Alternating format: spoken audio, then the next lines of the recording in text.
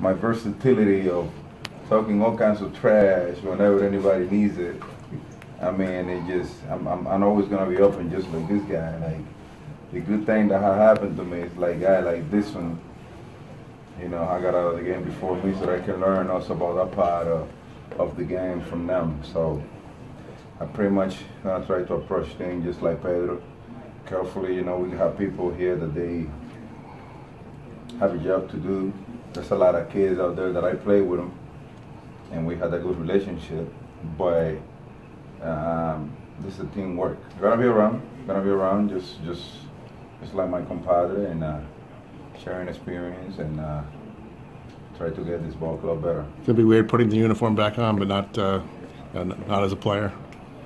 I think it's gonna be the cool side of it.